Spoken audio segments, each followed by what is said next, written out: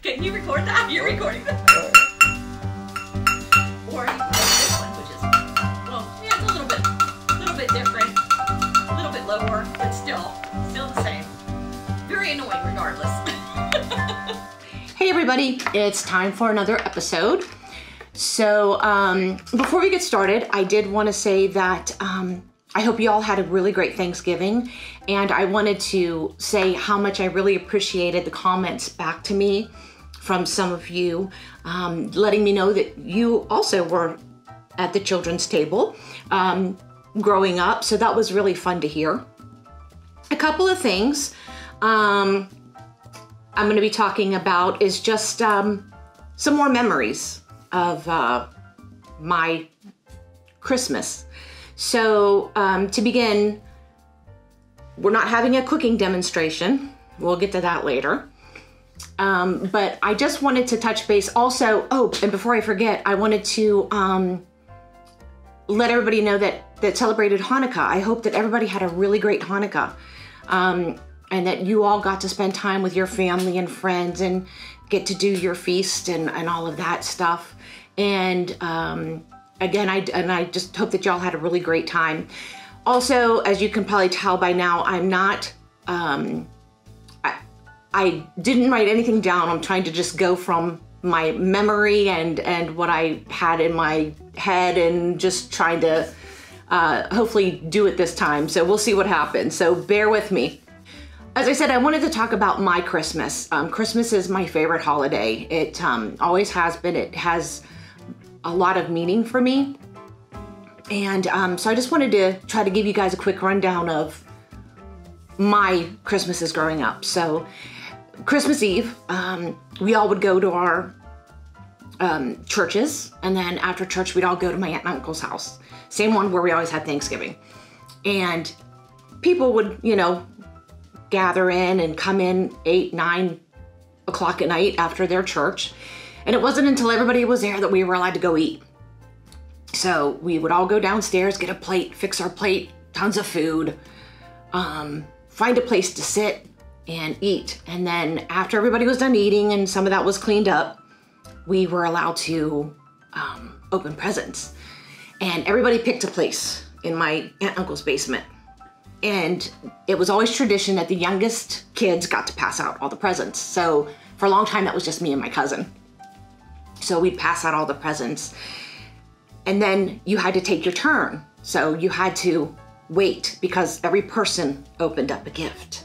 So you had to go around the circle, which wasn't bad until my cousins got older and they got married. And then their children got older and they got married. And then you have a room full of 40 people.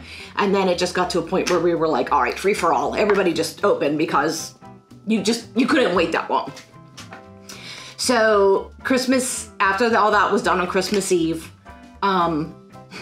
we'd of course say our goodbyes to everybody. And in my family, I don't know how it is in your family, but in my family, you literally go around to every person and hugs and kisses. Good night, good night, good night, good night. So my dad would always head out to the car to warm up the car. And us kids would have our jackets on and our scarves and our hats and our mittens. And then we would sit there because my mom and her sister, Chatty Cathy's, another half hour. So there we would be sitting on the stairs of my aunt's house like this, sweating, while my dad's sweating in the car because he's keeping it warm for us. So finally we'd get home and, you know, we wouldn't leave there maybe till 1, 2 in the morning. And then Christmas morning came and then it was Santa. So we'd of course get up and see our gifts from Santa. And then later that day, we'd head over to my dad's parents' house and have dinner over there. And then we would go back over to my aunt's house, which was always cool because then I would have my gifts from Christmas Eve as well as what Santa brought me. And I would take all of that with me to my aunt's house because my cousin, who I've talked about before, is like the same age as me. So we'd have, you know, things to play with and it was cool. So that was usually like our Christmas Eve and our Christmas. Then for New Year's Eve, that was spent at our house, which was really cool. And so apparently our family and friends would all come over to our house for New Year's Eve. And, you know, of course, the adults are having their adult beverages. Whiskey sours were popular back then. And it's rumored that apparently when I was 2 or 3, I would go around to the empty glasses and take the maraschino cherries out and eat the maraschino cherries. And to this day, I still love maraschino cherries. And there was a picture, and I so wanted badly to find this picture, but I wasn't able to. But anyway, so again, we're there and we're having fun and we're watching Dick Clark because, you know, he was who you watched on New Year's Eve. So about 10 minutes before the ball was gonna drop, everybody ran into the kitchen and picked their musical instrument. And then we'd go out in the living room, and when the ball started to drop and we got to like 10, we all started 10, 9, 8. And as soon as that ball hit 0, we all run outside and just start banging pots and pans. I don't know if anybody else ever did this, but we just bang pots and pans. And depending on if you really wanted a really nice tinny sound, you'd use metal. But if you wanted a little bit of a more deeper sound, you'd use this. And these are not lids, these are cymbals. I mean, come on. And you would just scream at the top of your lungs, Happy New Year! And we'd all be banging. I'm sure our neighbors loved us. But what was really cool was we would like stop for a minute, and on the other side of the neighborhood, you would hear them doing the exact same thing. So then it was like, oh, somebody else is out, and we would just go crazy. So of course it was cold because it was in Pennsylvania, so we wouldn't stay out that long. But that's how we celebrated and rung in the new year, was by banging pots and pans. And then, of course, everybody, you know, made their way home. And then New Year's Day, it was tradition that we had pork, sauerkraut, and mashed potatoes, because that was supposed to bring you good luck in the year ahead. So we still do that to this day.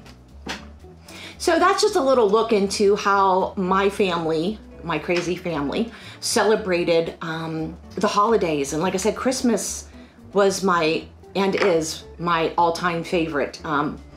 I have, like I said, many wonderful memories of Christmases spent in that basement at my aunt and uncle's house, and there's nothing that I would ever give up to get rid of those memories. There is one funny little story that I do want to share. After we moved down here from Pennsylvania, of course, you know, my mom was the one who did all the cooking for Christmas and everything. And when she passed, I took over Christmas, just like my brother took over Thanksgiving, I took over the Christmas. So my mom would always we'd always do turkey, potatoes, stuffing, and a vegetable. And the vegetable my mom always did was carrots with peas, sliced carrots and peas. But my mom would get the big carrots and peel them and slice them and dice them and peel them and dice them. And the first year that I went to make dinner, I'm standing in Publix and I grabbed a bag of the pre-cut carrots. And I started to cry, and my husband's like, what? Why are you crying? And I'm like, do you think my mom would be upset with me if I used pre-cut carrots? Like if I didn't cut them myself? And my husband's like, seriously? So that's something that I just, to this day, I just kind of always get a little laugh out of, because I wanted to do her so proud. And that was so hard for me to say, okay, I can get the pre-cut carrots and not just do them myself. But anyway, I think I've chatted on long enough. I really hope that each of you, however you celebrate, big, small, loud, quiet, you guys just have a great Merry Christmas and a Happy New Year. And I truly wish nothing but joy and blessings for everybody. And I just look forward to 2022. Here we come. Take care, guys. Bye-bye.